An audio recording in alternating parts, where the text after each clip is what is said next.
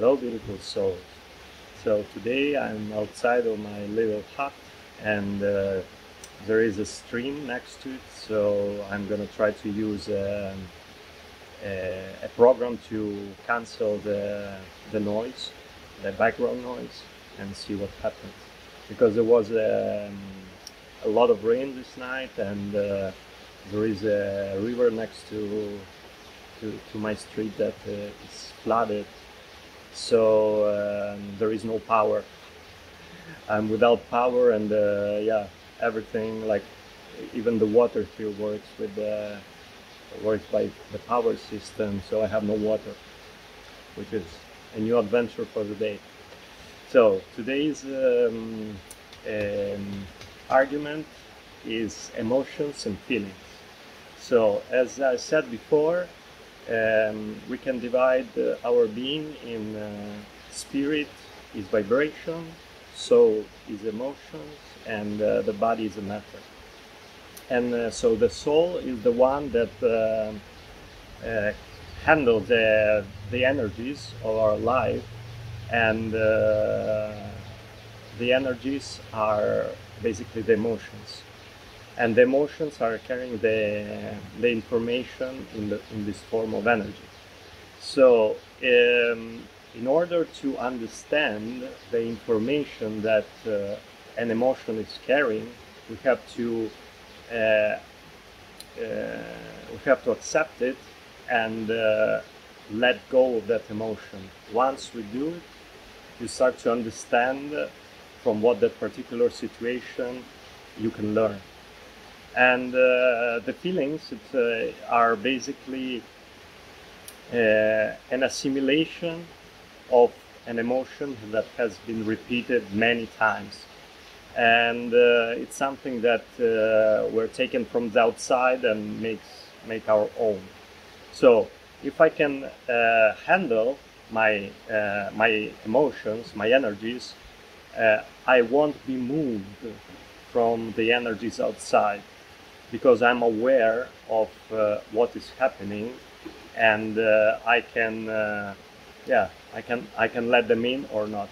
So if somebody is I don't know, is angry, is offending you, and you are in balance with your emotions, you just start to understand that that person is actually suffering, and what they're doing is expressing their suffering in that particular way. So the thing is, it's not about controlling the emotions. It's about order your perception of the emotion that you're feeling, and it's like a language that comes to you, and your magnetic field interprets that language. So if a low emotion on low vibration come to you, and you're vibrating high, you can handle it with ease because you are not matched with that.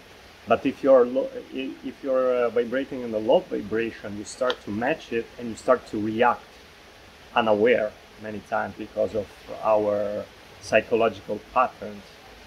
And yeah, every emotion creates a chemical reaction in our body, and that we all can relate with. And our thoughts creates this chemical reaction, because when we think about something, we start to feel an emotion about that thing.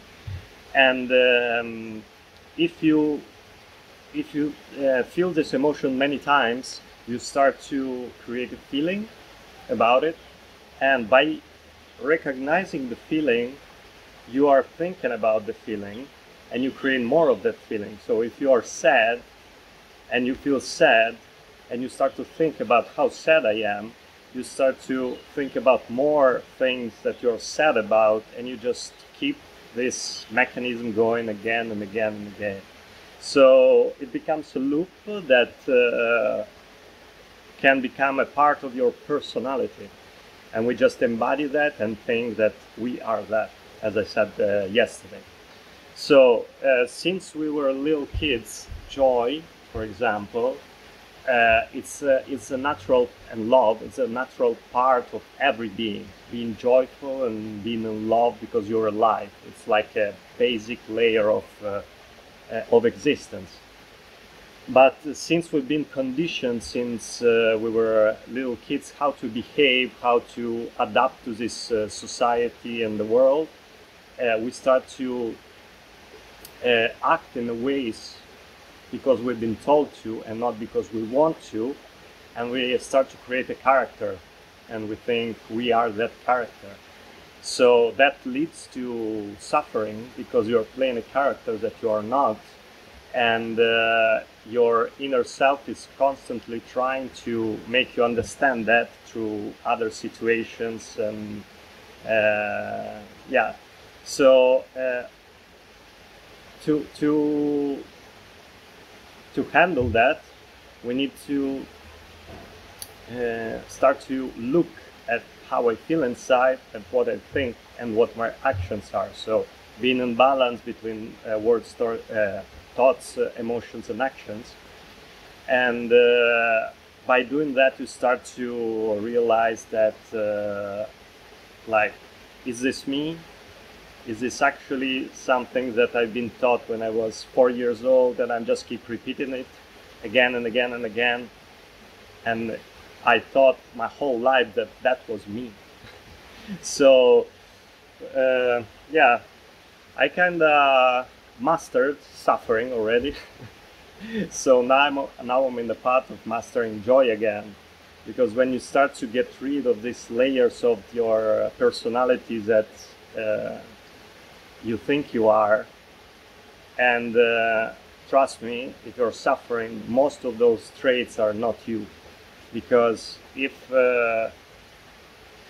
you just be yourself and understand that all of these things are made by you, by repeating them, you can start to unravel those processes to get to the point when it started. So that's when you go to like a psychologist or whatever, they go back until you find the point when this pattern started. And more you do that, more you let yourself free from these layers that you created around yourself, and you start to learn who you truly are. And trust me, that person is joyful, happy, loving human that by nature it's doesn't want to hurt anybody. It's just